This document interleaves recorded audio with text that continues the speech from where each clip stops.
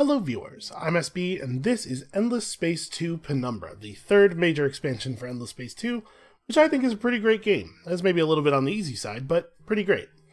So, if you've been around the channel for a while, you know that we have played this game in the past, but if this is your first time ever seeing Endless Space 2, don't worry, you will not be forgotten. We will explain what we're doing, the mechanics as we go through here, so that everybody can be caught up. So today we're going to be playing as the new faction that the expansion has added, the Umbral Choir.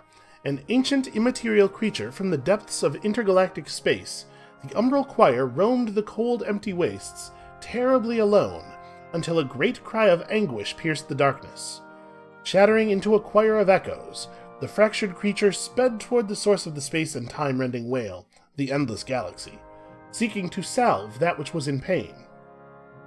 Unbeknownst to the Umbral Choir, the cry marked the dying scream of the endless civilization, and as it arrived millennia later, new life was emerging from the remnants. Still wishing to give peace to any who suffer, the Umbral Choir will remain in the shadows, infiltrating and watching until it is ready to act. There's an interesting tonal thing going on here, where they've made the faction appear kind of terrifying, but then its whole thing is trying to end suffering, but then it's going to end the suffering by infiltrating and watching you from the shadows. And this is really neat. I'm curious to see where this goes. So, our basic faction affinity is in the shadows. We possess a hidden home system located on a special node that can be migrated to another special node for a cost. We cannot colonize systems in the normal fashion, but we can place hidden sanctuaries on planets. We can abduct sleeper agents from enemy populations to bring them back to the home system as enhanced population, and we are immune to influence conversion, but our ships can be attacked in Cold War even when on our home systems, which is usually a place where your ships are pretty safe.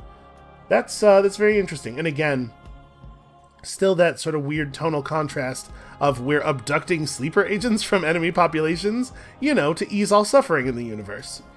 So our core population type is the Umbral Choir. Each turn, each unit of Umbral Choir produces one science and one topped-out speedometer. I don't have any idea what that is. Our faction traits are immaterial population. With Umbral Choir wraiths minimally manifesting in the physical universe, manpower stocks suffer stunted growth. Okay, so ordinarily, food becomes manpower, which is a military, you use food to feed soldiers. It becomes military manpower, which is a resource that you use to fight planetary battles. Apparently we're real bad at producing manpower. However, we do get extra manpower from idle bandwidth on the Empire. Okay, so that's bandwidth. This is part of the hacking system. I have intentionally not learned a huge amount about the expansion mechanics, because I think it's more interesting to learn them together, but I do know that bandwidth is part of the new hacking stuff. I do not know what the new hacking stuff does exactly. We have +1 maximum hacking operations on our Empire. Apparently we are a diffuse organism spread across light centuries. Yeah, what a weird, interesting idea. There's definitely some similarities here between the Umbral Choir and the Mycera, the new faction in the new Endless Legend expansion, which is also sort of a spread-out colony of a single being. Oh wow, we have a lot of traits. We are fledgling traders, minus 50% star system trade value. We have extra hacking speed. All of our ships can cloak except for the very, very largest classes of ships. We get +1 bandwidth per sleepers on Empire. Commandeering spare processing cycles from sleeper cybernetics, smart tech, and networked machines makes them an important source of hacking power. Do we know what sleepers are? Maybe it's part of the hacking system. Okay, so we have a titanium mine and a Hyperium mine on our home planet. That's pretty handy. Doubled system development luxury costs, which is probably not a big deal, because I think our whole deal is that we don't have a bunch of systems, right? We start with the xenobiology tech unlocked, which is a very, very good technology. A lot of science to be had there. And planetary landscaping, which generates us lots of food. Okay, if you've ever played a 4X game before, you probably have a pretty good idea what that entails. Science and food are real good starting resources. Our home system is Nexus. The Umbral Choir are outsiders to the Endless Galaxy, and Nexus is their hidden fortress from where they explore this new realm. As immaterial wraiths capable of infiltrating the logical foundations of machine and cybernetic systems, The Umbral Choir are masters of espionage, but equally are unable to colonize worlds by traditional methods. Nexus is their answer to this conundrum. A medley of constructed interlocking rings, this artificial world acts as a bridge between the material and immaterial domains, permitting the choir to fulfill their ambitions of ending the suffering in the galaxy. Okay, weird. That's a weird thing. There's going to be a lot of weird stuff going on here. We start with a democracy government with the pacifist political party in charge. My memory is that the pacifist political party is a pretty good one. Now, I'll be honest with you, I don't remember the mechanics quite as well as I remember those of Endless Legend. So, there's going to be some fumbling around here and there, but hopefully we know enough about what's going on here to have a pretty smooth game. We're just going to go ahead and start on Endless on the highest difficulty. Maybe this means that we get murdered and we do not win the game. That's okay. Losing is a pretty good way to learn things. 8 competitors, pretty random galaxy settings. Let's get going. So, like I said, I don't really know very much about the new hacking system. I guess you must... The sleeper stuff that they're talking about must be part of it. Is you probably, like, you embed sleeper agents on systems and then they help with the hacking or something. Very curious to get into all that. But first, we're going to get a cinematic here. I love the Endless Space 2 cinematics. This is going to tell us a little bit more about who we are as a people. I definitely have some questions.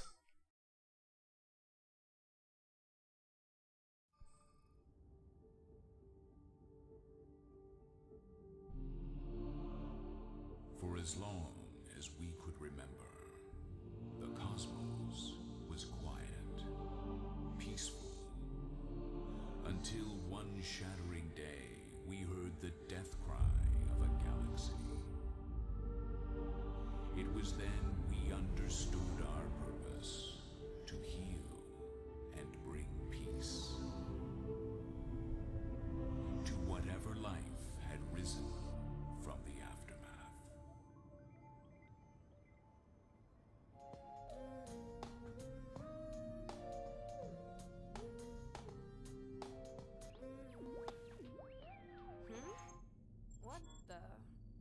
What is that? Command, this is Pioneer 9. I'm picking up something weird. Over. Pioneer 9, this is Command. Nothing registering on our end. Can you confirm? Over. Command, there's definitely something out there. It looks alive. It's getting closer. It's coming in! Say again, Pioneer 9. Pioneer 9, say again.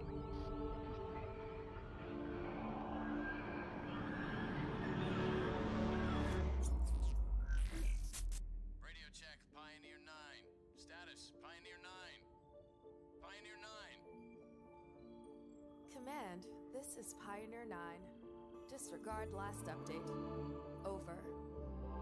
Pioneer 9, this is Command. Please confirm you are not in danger. Over. Command, this is Pioneer 9. Everything is in order. Out.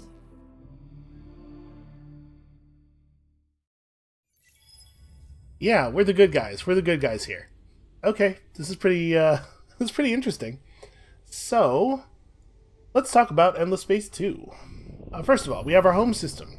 Our home system, which is just kind of orbiting a neutron star here. Is this safe? Alright, so this is... these are the planets, I guess? What? They're crescents, they're called. Ordinarily, a system is a bunch of planets, and you can colonize the planets and have points of population on those planets. We have some weird stuff going on here, though. It's a little bit different for us. So this is our equivalent of a planet, this crescent. We have 2 points of population here.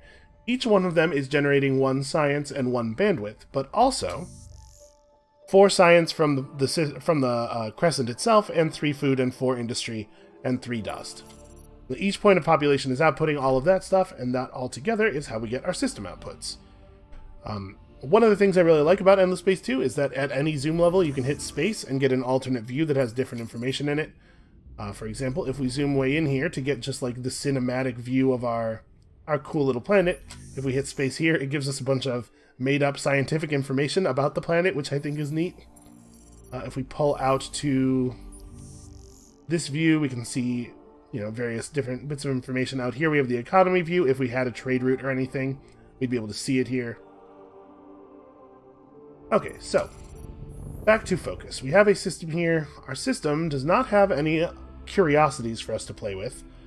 We have some ships. Let's have a look at our ship design. So this is a Cord. It is a Sonata class vessel. It's an exploration ship that is very, very fast and extremely good at using probes, starting with 2 probe modules and 2 engine modules. Wow, 10 movement. That is a fast ship. So we're going to send our 2 starting ships out into the galaxy to explore. But before we do that, we have a hero. This is what heroes look like. What is your deal, Mr. Hero? Alright, so every hero has a skill wheel here that is made up of 3 parts. First of all, you have the common part. This is the same for all heroes. Everybody has the same skills here. Then you have a faction part of the wheel that contains skills that belong to your faction. Every hero has a faction, and over the course of the game we'll pick up a lot of different heroes. Some of them will be from other factions, and they will have different faction sections of their wheel. And then finally, you have a part of the wheel that is based on your hero's class. Every hero has a different class. This guy is a counselor. Focuses on empire-wide resources as well as diplomacy. So let's just take a quick look at what we have in the Umbral Choir skill area. So we can improve our empire's bandwidth.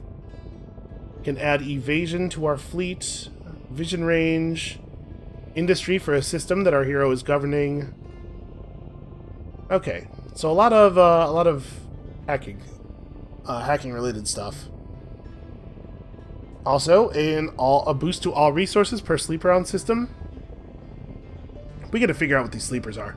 So each hero can be assigned as either the governor of a system or the commander of a fleet. We're going to temporarily make this hero a fleet commander. I don't know for sure if he will become a governor later or what, but I definitely want him in this fleet for right now because there's a lot of XP to be earned by exploring the galaxy. We're going to try to level this guy up quickly.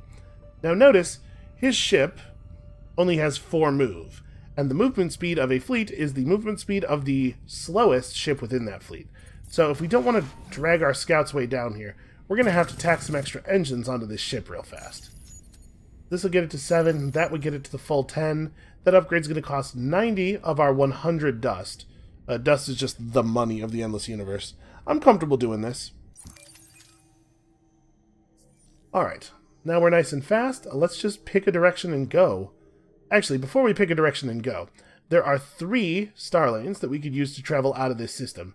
But we only have 2 scout fleets. So what I'm going to do is fire off from this fleet, the non-hero fleet. Fire off one of my probes down one of the star lanes, and it will explore that for us. Okay, that's exactly the kind of information I was looking for. So down here we have an asteroid field, which is unfortunately not terribly valuable to us. We must have a hacking beacon in this node in order to benefit from its effects, but when we do, it will give 50 industry back to our main system. So that's pretty valuable. That's a lot of industry. So now we know that the directions we really want to explore are these 2. Okay, over here we have the Izar system. A bunch of planets with some anomalies and deposits and stuff. There's some red sang and some transvine here. This is a low gravity system. For some reason, the tooltip is not displaying what low gravity does. These anomalies affect the resource output of the system in various ways. And we can see here one unexplored curiosity. So let's dump a probe in there and find out what that is. Turns out it was a deposit of red sang. A red spice that apparently people just really love. Can't get enough of that red sang, all of the people of the galaxy are known to say. Alright, over here we've encountered an occupied system. Here we have the Galvran. So we can make contact with them, and our diplomatic relations with them will slowly improve over time. If we get the ability to communicate with them, we can work our influence with them and hopefully get our diplomatic relations up a little bit faster. They're a temperate faction that will provide resources to us if we make them happy with us, in particular dust. And they have the minds over matter trait. So if we make them happy enough with us, we can assimilate them into our empire. And if we do that, we'll gain this faction trait. That's a lot of science. That would be a really nice trait to have.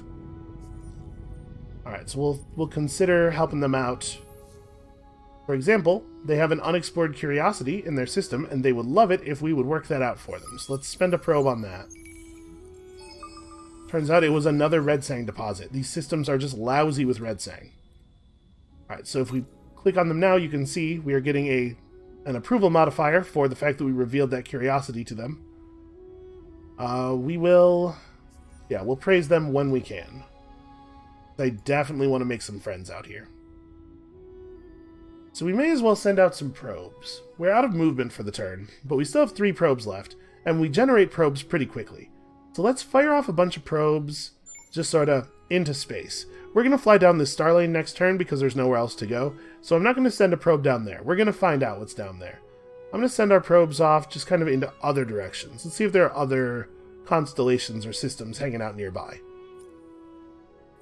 So we discovered all these luxury resources. That's our hero. There's Eden incense on our home system. Oh, no, sorry. We discovered the existence of Eden incense because it's the luxury resource our population likes. We'll talk more about how luxury resources are used a little bit later. A traveler of the wider cosmos, the Umbral Choir was drawn to the endless galaxy. Alright, listen, narrator guy. We've heard this story a couple of different ways now. I know what we're talking about. Alright, so we have a couple of other things we need to do before we end the turn. First of all, on our home system, we need to be producing stuff. We are acquiring industry. We need to turn that industry toward the production of a project. We have a couple of options here. Science, dust, food, industry, and then, of course, the buildings that come from our starting techs. I think we probably want to start with the drone networks. Food and industry are very important at the beginning of any one of these types of games. At the price of public resentment, counter-infiltration agents can first identify sleepers and then begin a process of decontamination, which returns the sleeper population to normal. It is restarted every time it ends until it fails to find any more sleepers, and while we're doing it, yeah, people will be upset that that minus 25% icon there is approval. It's important that your approval be high. Okay, well, this is a thing we probably don't have to worry about just yet. We also have the ability to terraform our starting planet immediately, huh? Like trading in your first fondly remembered but lousy spaceship for the next model up, upgrading to a duo crescent is a bittersweet experience. So it just increases the resource output. There's no downside, but it takes a fair amount of industry to do it. Okay, interesting. There are a couple other things we need to do before we end the turn. We have this system now producing some drone networks. We need to pick a starting technology to research. I think we probably want to start with off-world agribusiness or xenolinguistics. We probably want to start with xenolinguistics. This is an awful lot of industry here. Although, plus 10 industry per fertile and also per temperate. Our starting worlds are probably not either of those things, right? Yeah, our worlds are cold and sterile. So we're not actually going to get a huge amount of industry out of this building. It'll just be plus 10 industry for each one of those crescents that we've actually built out. This will allow us to build the interplanetary transport network, which seems to have no stats at all. There was a tooltip bug that existed that sometimes excluded information from the tooltips. That apparently still is around. Well, I know that what the Interplanetary Transport Network does is give you extra industry on systems that have on planets that have strategic deposits, and we know that our starting world has some. So I think actually plasma metallurgy is going to turn out to be better than xenolinguistics for us, provided that really is a tooltip bug and that it's not the case that that building just doesn't do anything. I guess we're going to find out. Alright, one more thing before we get moving on to the next turn here. We should probably stop in at our government. So we have a democracy, which means we have 3 law slots in our Senate. It is not as expensive for us to run laws as it is for everybody else. Laws have a constant influence upkeep. And also, our people are just generally happier. So, let's pop in here. What laws could we be running right now? Well, we could be taxing our people more heavily. We could be converting approval, basically taxing people more heavily and using the tax money to generate science. We could be reducing production, reducing industry output, but improving our approval. This can be pretty valuable. Approval affects the food and influence output of systems, and then the approval of all of your systems together is averaged into an empire-wide approval level that has an effect on your dust and science output at the empire level. We also have a couple of laws that come from our political parties. So right now, our government is run by the Pacifist Party with scientists in a supporting role. So we have pacifist and scientist laws available. The scientist law just reduces the scientist law we have access to now, just reduces the cost of our system improvements. It's a pretty good one.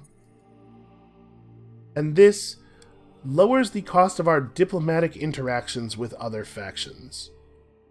I don't think that this is very valuable to us, but I do like this. It's going to cost 1 influence per population point, so 2 influence per turn right now. I think we can run that law.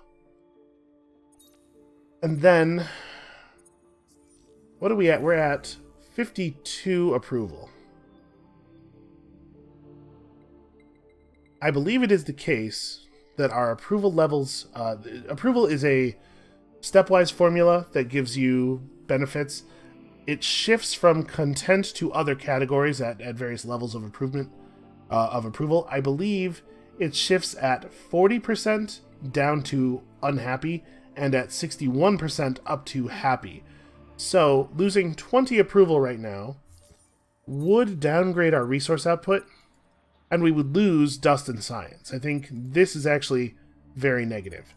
This, however, will only drop our approval by 4 points, and that will not give us any penalties from where we are right now, but we will just get free science. Yeah, 48% is still content. We're just getting more science now than we were before. Okay, and with that, I think we are actually done. You guys are out of probes. I guess, for the same reasons that it was sensible for us to send out probes up here, it is sensible for us to send probes out down here. Let's just shoot some probes in those directions. We'll see if we can uncover anything interesting nearby. Alright. Oh, I have hacking operations waiting to be assigned. Okay. What is that? What does that mean? What? Okay, this is not useful to me. How am I hack? Click to enter hacking mode. This allows you to draw the path of your next hacking operation, then launch it. We can also place defensive programs on our... Boy, I need some more information. Click on a valid node to place the starting point of your hacking operation. Well, I assume I have to start on nodes that I control, right? Now, click on a node to place a waypoint on it or select it as the target of your hacking operation. Okay. Estimated time in order for the hack to successfully complete. Hacking special nodes allows you to place a transmigration beacon. And I think we want to do that, right? Because this node, if we get out of this view here, this node has in its tooltip that if we get a hacking beacon on it, we will benefit from its effects, right? Okay, I do not know how the hacking systems work. There's probably a tutorial for this, actually. I probably have all the tutorials turned off, but you know what? Let's see if we can re-enable something here. Game, probably. Tutorial mode. Only explain high-level features of the game.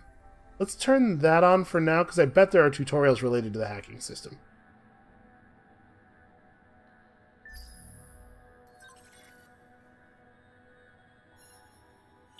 Okay, the Silent Watcher has appeared to tutorialize us. The Umbral Choir's home system is invisible to others. They only see a special node. Yeah, so anybody who flew by would see that there's a neutron star here, but not that we are present doing weird stuff around it. And that's good news, as your home system will remain your only real system for the whole game.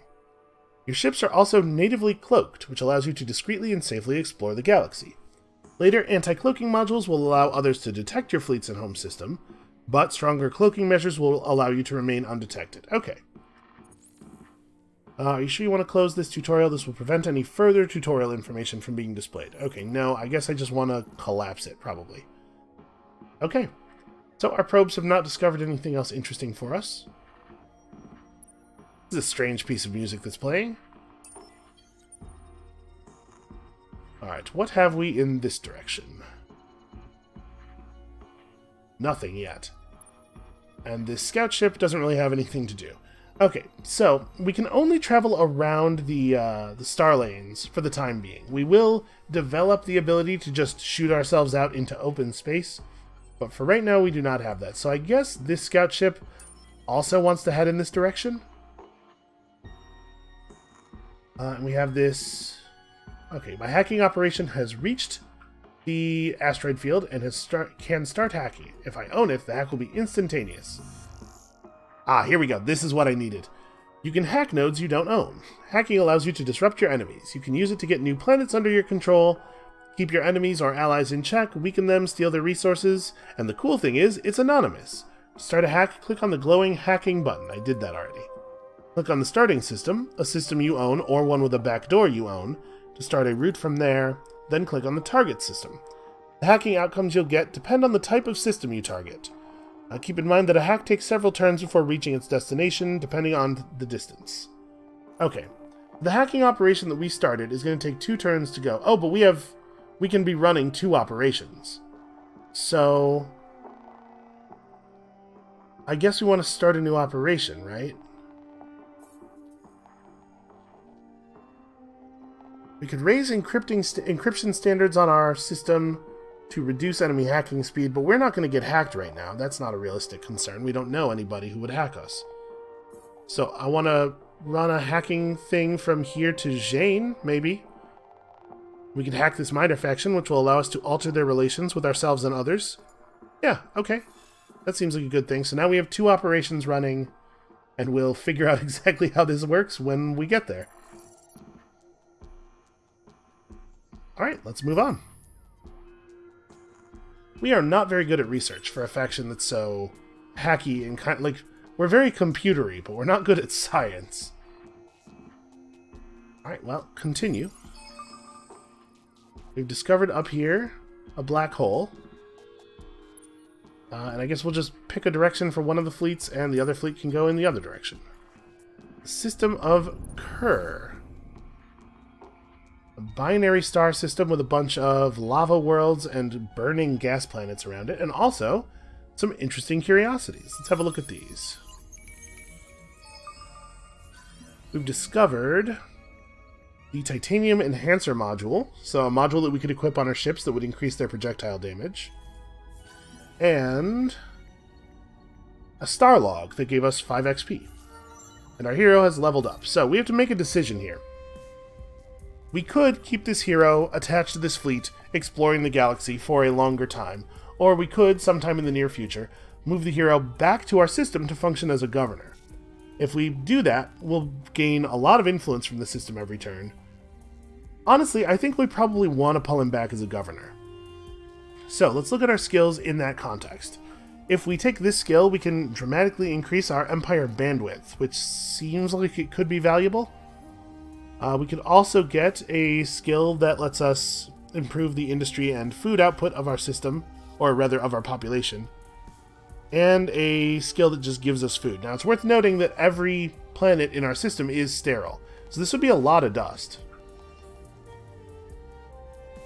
How much bandwidth are we producing, and how much do we need? Do I have access to that outside? Okay, I can only see that in this view. We are currently generating 52 bandwidth per turn, so actually 10 extra bandwidth isn't that big. Alright, I think we want our hero to be a governor. That's not the button I wanted. Here we go. I think we want our hero to be a governor. It seems like 10 bandwidth is maybe not that big of a deal. I'm assuming this would be 10 if we put both points into it. You can see it's a 2-point skill. So why don't we grab food, industry, and dust? And if it turns out we need bandwidth really badly, we can come back and get this. So, what do I value more? A very small amount of food and industry, which are, in my opinion, much better early game resources, or a larger amount of the relatively weaker dust? I think let's go for optimal operations expert. I like this skill quite a bit. So our hero has a reassignment cooldown of 6 turns. Once you assign a hero to a job, like commanding a fleet, they have to stick to it for a little while. So in 6 turns, we could pull Facile Staccato back to our system. But hopefully, we can spend those 6 turns out here in the galaxy getting XP a lot faster than we would get it if we were assigned to the system, which is why I assigned him to this fleet in the first place, despite not yet knowing what we wanted him to do. And we don't have any movement or probes left, so we are all done with you. Our hacking stuff is hacking. It's hacking as fast as it possibly can, and we're doing this. Yeah, okay. Let us continue. I think that was the sound of our hack reaching the thing, so we can install a transmigration beacon, a destructive but effective means of moving my main system at short notice. Placed on special nodes, the beacons act as a special receiver for high-entropic digital snapshots that allow the relocation of the entire system, with a cost to population and infrastructure if they're not fully charged. So this won't actually move our home system, is my understanding from this. It will place a beacon that will allow us to move the home system later when it's fully charged, but we don't have to do anything. Or if there was a lost home system here, we could reclaim it. So if we lost our home system, we would have some time to take it back. I guess it would not totally eliminate us immediately. Well, let's install a transmigration beacon. My understanding here is that this will not force us to move. And once we have the beacon up, we'll get control of the node and we'll benefit from the 50 industry, I think. We're going to find out.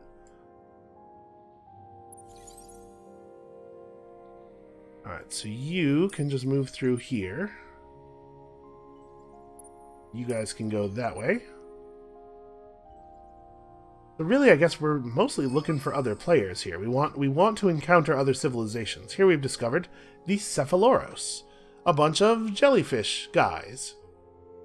They are a temperate people with the bountiful filtration trait.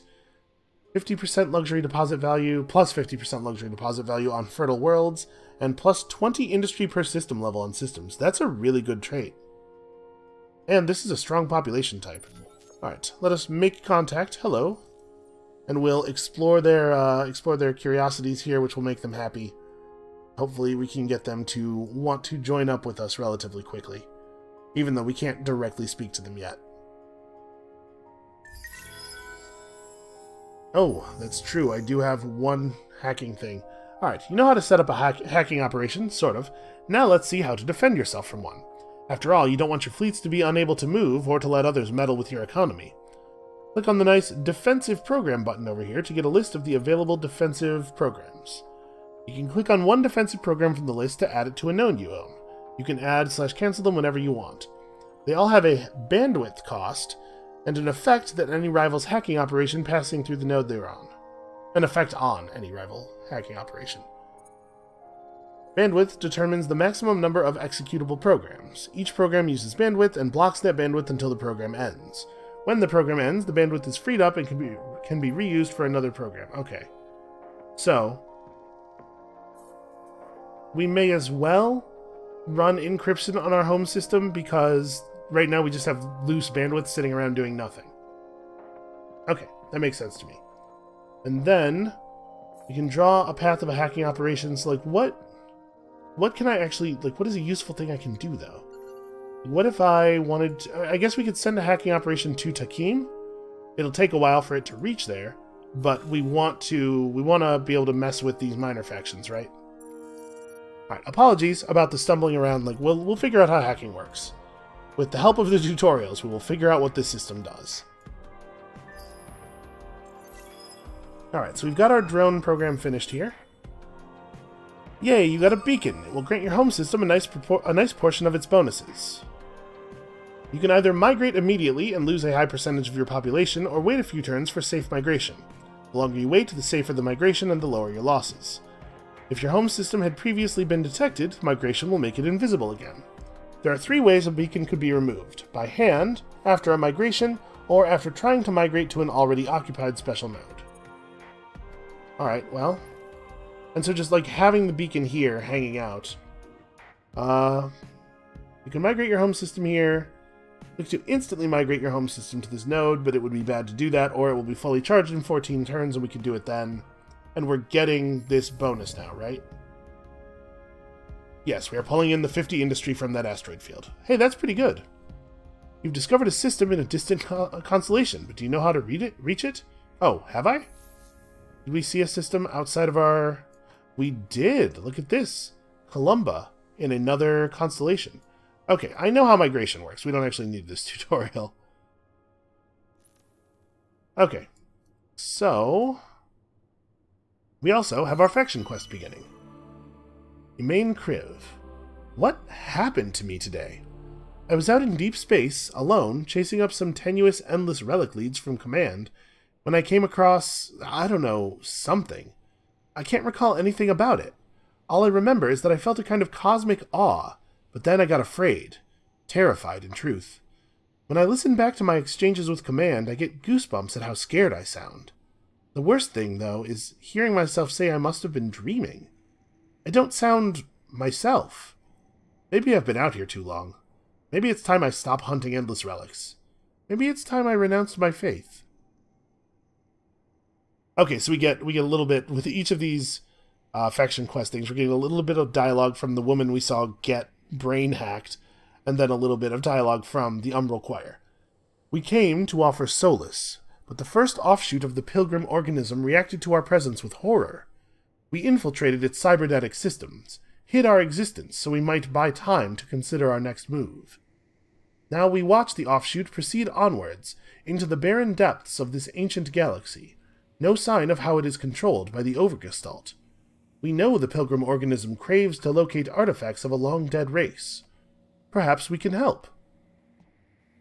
Elsewhere, we feel other organisms trembling with pain and conflict, overwhelming us. We shall not have harmony until this galaxy stills, but the way forward is unclear. Do we stay in the shadows, or come into the light? Alright, so we have a choice to make here. We could take on the objective to purge or assimilate a minor faction, preferably assimilate, and as a reward we would get 30 dust. And upon making this selection, our population would be hit with a boost to pacifist opinion, and that'll affect the way our elections go. That's a thing we don't have to worry about right now. Or we could choose to just hide, continue discovering systems, and get ourselves some dust for doing so. We're pretty good at discovering systems, but we already know that we want to assimilate these minor factions, so I'm going to take this one. It might take us a little bit longer to do this than it would take to explore 10 systems, but deciduous trees are a pretty good reward. We'll be able to use these in a system development upgrade, and that's a whole bundle of mechanics that we'll talk about when we get closer to doing it. I'm going to pick Unveil. We should make our first encounter and begin our mission of peace. People will find it creepy if we just, like, hang out and skulk in the shadows. Alright, so we discovered the Kalmat here. This is a minor faction I've never seen before. They are warmongers, and they will provide more manpower to us if we make friends with them than other factions would. They give extra bandwidth, and their trait is minus 10% bandwidth cost on hacking programs. Alright, well, let's make first contact. We still can't speak to them yet, but we're getting closer. After we pick up plasma metallurgy, I think we're going to go into off-world agribusiness so that we gain the ability to diplomatize with minor civilizations, and also with the Pirate League. I don't know that we'll necessarily have a lot of work to do with the Pirate League, but I think this is what we want for our research path. Your empire may have found the secrets of voyaging between the stars, but yeah, okay. Science production must be used to research technologies. This is all stuff that we already know about. I'll explain this all in time as it becomes relevant. I'm going to leave the tutorial man on for a little bit because I would like explanation of hacking stuff, but probably a lot of his tutorials are things that I already know well enough to explain as they become relevant. Alright, let's build another thing. Hey, shh. Let's build another thing here. So we could build the cerebral reality improvement, just get a little boost to our science and industry, or science and dust output. And I will say our science output feels a little bit low for my taste at this moment. But we also could resolve that by building interstitial sciences. So it will give us 10 science per planet. Obviously, the fertile and temperate bonuses do not apply here. And it will also apply for planets on sanctuary systems. We haven't really figured out how to do sanctuary stuff yet. Let's get Cerebral Reality going. This is a better amount of science, and it has some dust attached to it. We could really use a little bit more science. Our research is going slowly. Alright, so we have reached Takim and Cersini. Let us... Oh, wow. We do have 4 probes charged up, so let's just explore all of these then. Alright, we found some strange fossils here. So this is an anomaly that has a beneficial effect on the planet, and also star logs worth XP for our ships. This planet is mineral rich, and we found a load of stuff that is giving us influence. We don't even know what. All we know is that it is giving us influence. A deposit of Eden incense, which is a luxury resource, and a deposit of red sang. Alright, so scouting anomalies is important for a couple of reasons. In this case, obviously, it's going to make the minor faction like us. But also, every time we discover an anomaly, it gives XP to our hero. So we can see right now our hero is at about halfway through level 2. We're going to deploy 2 of our probes here. And after doing that, you can see we've got a big chunk of progress toward level 3. This is why it's important that we assign our hero to a fleet early on, because this early exploration phase is worth a ton of experience. And we discovered deposits of red sang and Eden blossoms there. Or sorry, we already knew about the Eden blossoms on that system. We discovered propitious seasons. This is not merely a planet that has the benefit of an axial tilt that produces seasonal variations. The seasons and their associated climates lend themselves well to agriculture. So this anomaly is giving plus food on this planet. I'm not sure why the yield is not appearing in the tooltip. It's supposed to be. Whatever, it doesn't make a big difference. And also some more influence. So we have a bunch of influence that we could use to speak with the people on these systems. If only we could talk to them. It's coming along. We'll have the tech soon enough. Also, we have 5 more movement here. But if we leave the system, obviously we can't continue to explore curiosities. So we're going to hang out here as our probes recharge and explore the rest of this stuff for them. And you guys are actually out of move, but when you have move, you'll want to keep going on here. So, hold on. How does this... What is this sanctuary mechanic? We have the ability to establish sanctuaries on systems, right? This is one of our traits. I know how... Alright, tutorial man. You're getting real close to getting turned off over here. Didn't we see a thing about being able to set up...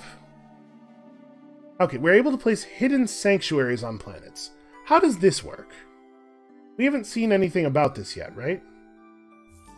Is this a thing that we have to research, maybe?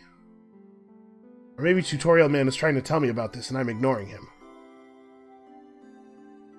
Okay, so as we progress through our scientific research, we're going to gain access to new hacking programs. That makes sense. So ordinarily, people can just colonize planets, right? Obviously, we can't do that.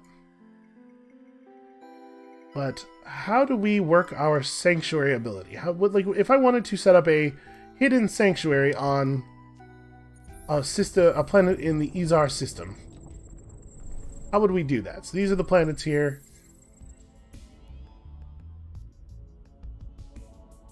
Okay, we are missing technology to do this. We need the PEV scale accelerators technology, which is down here. So we need the appropriate colonization technology for the planet.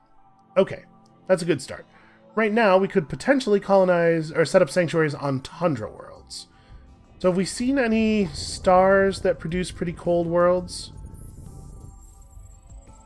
This is a steppes planet, Arctic. Okay, these worlds are too cold. Also, they're colonized already. Well, one of them is. Over here, we have desert, and arid. This place is not exactly ideal for us. We know this stuff is all extremely hot. The Takim system is a little bit more pleasant, but unfortunately, already colonized, like we said. Okay, we'll keep looking around. We'll keep looking around for places that we could set up, and we'll do some research. Alright, so once we've picked up cerebral reality here, I think we're going to want to expand to the other crescents. We're going to want to open up more space around our system. We are very, very slowly gaining population. You can see our food output is not fantastic. When we get enough food, we'll gain population points, and each point of population, remember, has the yield listed on it, plus the yield of its planet, or in our case, its crescent. So each point of population is a significant amount of growth. We might want to pursue cyber farms. Actually, the cyber farms are pretty good for us, too, because all of our worlds are cold. You can see up here. So we get +5 food on each planet, and an additional +5 food on each cold planet. So maybe this ought to be the next thing we pursue. Yeah, alright. Our hacking operations are running. We've almost reached Jane. And the art in this game, I really love the way, like, pretty much everything looks. We don't have any extra hacking stuff we could be running, so even though we have more bandwidth cap than we have allocated, we don't have anything to do with it. Alright. So our hack has reached Jane. We can, here, create a backdoor. Backdoors can be hidden in a range of networked infrastructures, but most often target widespread critical systems with many layers of legacy code. Yep. So we could create a hidden backdoor which allows new hacking operations from this node and grants increased hacking speed on neighboring nodes. We could improve our image with this minor faction through a mix of careful adjustments to internal diplomatic communiques combined with subtle propaganda programs. We could try to impersonate an ambassador if this minor faction had a suzerain. Basically, if somebody was already allied with them. We could reduce their relations with that suzerain and make their praise and bribe actions very expensive in terms of influence. We can uncover their secrets. Focusing on discovering the dirty little secrets of a minor faction's decision-makers gives significant leverage, lowering the cost of our actions. Or we could hack their economy. By massaging bank data, manipulating exchange rates, and tweaking invoices, we can accelerate their economy, increasing their yield by 75% for normal resources and 50% for strategics and luxuries. The minor faction, or the minor civilization, will grant relation rewards even when at war or in a neutral relationship. So I think we want to just improve our relations. It doesn't help us to improve their economy because they're not giving us a share of their economy yet. But if we improve our relations with them, they totally will. We could also reduce the cost of the praise action because we are about to have access to that. This will only be active for 5 turns. How long is it going to take me to research? Okay, so we're not going to be ready to praise them in the next 5 turns. So I guess we want to just improve image then. Okay. And that is a hacking operation that is currently running, but we could fire off another hack here. So I suppose we ought to. No sense in not having them running. Can I just throw another hack at this planet, or do I have to wait until... Oh, my hacking operation triggered an intrusion alert when it passed through this node. The enemy is likely tracing us, and may respond when the trace completes. Interesting. I don't know how to interact with that. Okay, so it doesn't... We would start a new hacking operation here. There's no outcome available on this uncivilized system. We can send a hack out to this node and put up one of our hacking things there and get the benefit of the node, which is 50 science. Okay, that seems cool. Let's do that. And we've discovered the Deuvians. All those probes we sent out are bearing fruit. Well, let's say hello. They are pragmatic little spider robots. Their trait is the art of science, minus 10% on technology costs. That is a great trait. We definitely want to try to assimilate them.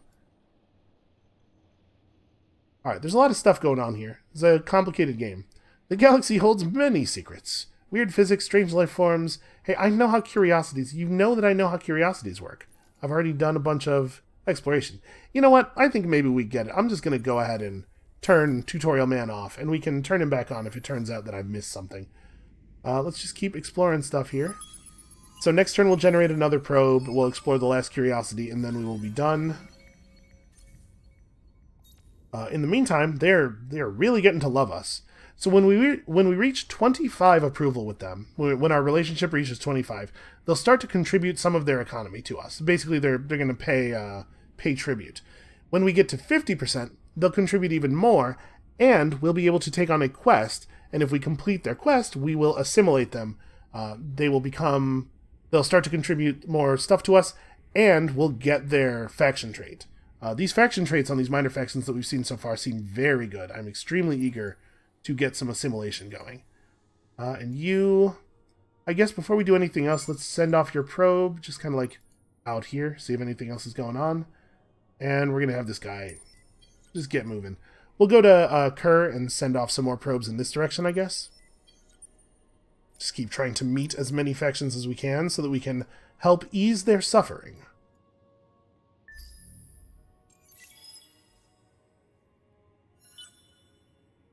Alright, so we're getting buildings done. We've got our plasma metallurgy, so this is a couple of effects. First of all, we have a new building we can research. It still appears to do nothing. I remember there was a tooltip bug before, and there was a fix for it. I don't remember what that fix was.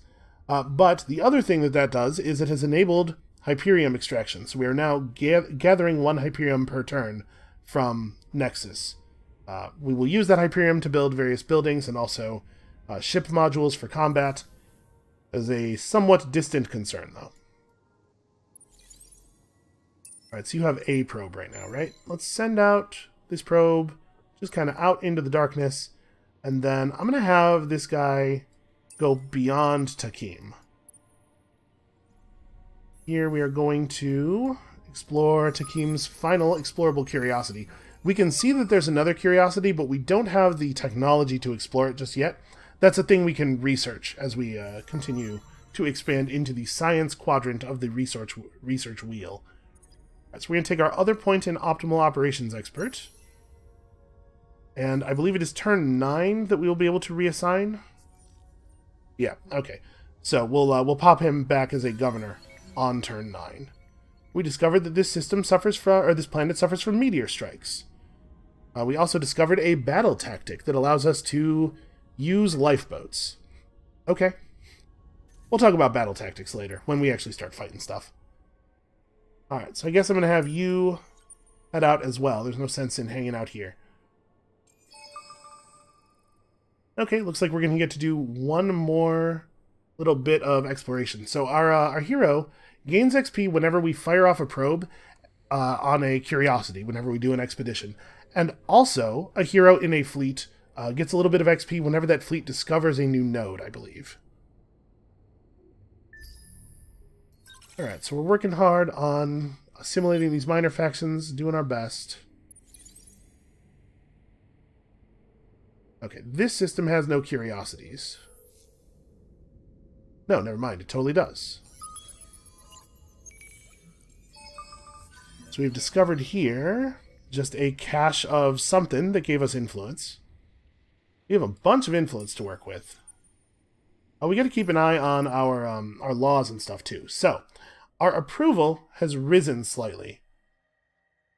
I'm not 100% clear why. +6 approval from leading political parties in the system. But we are still taking a 4-point popularity, or a 4-point approval hit from the Cram Exam Act. If we get up to 56 approval, or 57, I think the switch over to Happy is at 61%. If we get up, basically though, if it were the case that our Cram Exam Act were reducing our approval by enough to take us down a level from Happy to Content, then we would probably want to cancel it, because the 15% Science and Dust boost from being Happy would be more worthwhile than the effects of the Cram Exam Act. It's a thing we do need to keep an eye on. Alright, so here on turn 9, we're going to search one more final curiosity with our hero fleet. And then we're going to pull the hero back. This has been a good little boost to our hero level, though. We discovered some star charts revealing this node over here, and yeah, okay, not a lot of actual interesting information. I'm gonna have this guy come over here as well. He has some probes. We can finish exploring, but the hero won't get the XP for those because it's not the hero's fleet doing it. So we may as well go ahead and grab our hero now. All right. So just by being here, we've gotten a significant boost to our influence, and then we're getting more food and industry for each citizen on each planet. I think Fasal Staccato is going to be a very good governor. All right. Let us finish exploring the system, though. The first time we zoom way in on a system, we get that like little view where it goes through each of the planets. So I over-zoomed a little bit there, is why we saw that. We discovered the design for the Honeycomb Scope, which is a system improvement that gives a bunch of vision. I don't think this is necessarily very useful for us. Also, apparently this planet has Kessler Syndrome, just a bunch of space junk, dead satellites and whatnot. It's unfortunate. Okay, we've become cordial with the Galvaran. We've now got enough positive diplomatic relations with them that they are starting to pay us tribute. So 10 dust, 10 science, and 2 manpower per turn. That's actually really nice. How's that tracing thing going? Okay, we also triggered an intrusion alert when we sent through that other operation. I'm not sure what the outcome of this is going to be. It might just be a diplomatic thing. They might call us up and say, hey, what are you doing? We detected that all kinds of computer stuff is happening. Do we need to be worried? Oh, another player. Horatio. Okay, so we've seen him, but he has not seen us. We could introduce ourselves, but I think for now, I'm okay with him not knowing that I exist. Yeah, making proper contact with the other players is always a little dangerous. We're gonna keep going in this direction, though, now that we know that there's another player probably on our constellation, because I want to find his systems and I want to hack them very badly. Even though I don't really know what the outcome of that will be.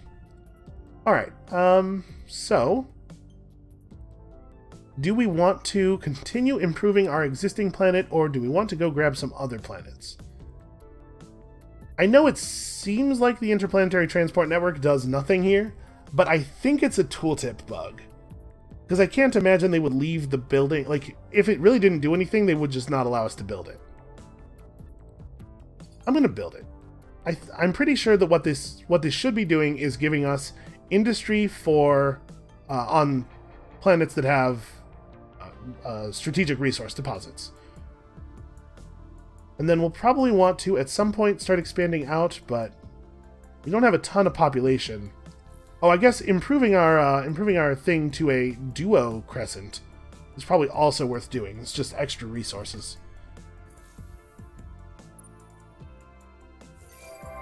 Okay. Dealt with everything here. And so this turn, we finally have the ability to communicate directly with the minor factions. What's the status of my hack reaching Takim? Like 1,000,000 years. Okay, well, that's a shame. Because I really want to reduce the cost of talking to them, but honestly, we don't even really need to praise them.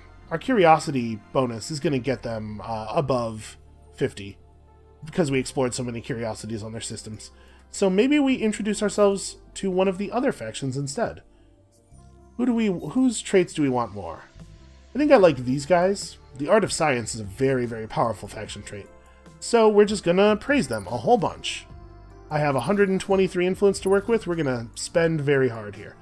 So each, the cost of praise is affected by how many modifiers you currently have. That's why each successive one was more expensive there. If I had done one praise and then waited for it to wear off, the second praise would have had that same very low cost. But at this rate, in 10 turns, we will have 60 approval with them, which will be enough for them to be paying us pretty significantly and enough for us to take on their quest. And once we do so, we're going to have some degree of influence over a pretty large area, because I think we're going to get Takim and Jane to assimilate pretty quickly as well. Also, a quest has started here. Your sole hero, graduate of the Academy and Dust Adept, has requested an audience. Something has awakened, they confide. The Academy has registered emissions that they do not recognize. The source is certainly an endless manufactured transponder. They do not wish to explain further, claiming that Academy oaths bind them from saying more on the subject of how the signal was identified. They show their loyalty, however, in helping you discover the most efficient way to uncover the truth. Whatever the artifact is, it must be powerful and certainly had military applications. Further investigation of military technologies should provide a clue. Endless technology is safest when it is in your hands, not someone else's. So, as a group, all of the players in this game, when we unlock 17 technologies between the lot of us, we will move this quest forward. And at that time, whoever researched the most technologies will get this reward. Whoever researched the second most will get this, and anybody who contributed at all... Or no, sorry, just for everybody, the technologies related to the behemoth will be unveiled. This thing here in this mountain, this is not a facility, it's a ship. They're very, very large.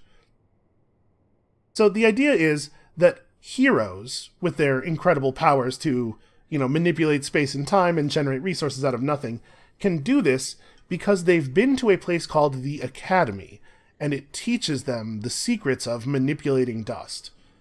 I don't know how it is the case that our guy here, our man Faisal Staccato, attended the Academy. Probably he crept up to the Academy and was real creepy outside the window and learned all of its secrets through espionage and hacking or whatever. But that's, an explanation for all of that quest text there. Alright, so let us continue moving on here. We are seeking the Horatio systems. You have a probe. Let's send this probe out over there, and then... Yeah, both of our guys are still out here looking. We have hacks running. We have our defensive thing up. There's nothing really to do in the hacking window. But it keeps glowing.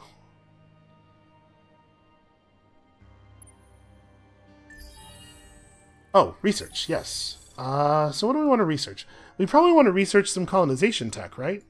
We have some basic industry and science stuff going on. What would allow us to colonize something nearby? Or to put down a sanctuary on something nearby. We have some arid worlds nearby. So we could grab PEV scale accelerators. That's probably pretty good.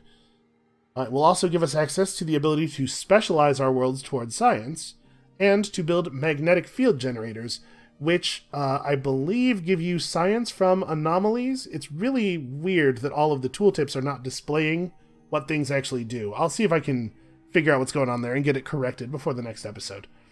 So, you notice there are lines here from rare earth foams to PEV scale accelerators, but we don't have to have rare earth foams before we get this. It is a facilitating technology. So if we have rare earth foams, it will give us a significant discount to PEV scale accelerators. I think we get the debris analyzer support module, which is a thing we can install in our ships to get extra science after battles for each command point of ships that we destroyed. And it will also give us the ability to build sanctuaries on Mediterranean worlds. We'll probably want this eventually. We may as well just grab that, and then we'll get PEV scale accelerators afterward. Okay, and I think actually with that... Oh, we didn't actually use all of our movement here. Alright, we can't see what's at the end of the star lane yet. I think with that, maybe that's a good place to stop. I know this video was an awful lot of time spent for not a whole lot of turns. Don't worry, we won't have to explain so much stuff going forward, so things will be a little bit faster. But that is going to be it for us for today. The plan for this series is to release a new episode every weekday, a new hour-long episode every weekday. So, there'll probably be a couple extra episodes over the weekend here as we dig into the expansion mechanics. So come back next time, tomorrow, to see more of us figuring out how in the hell hacking works. And we'll see you then.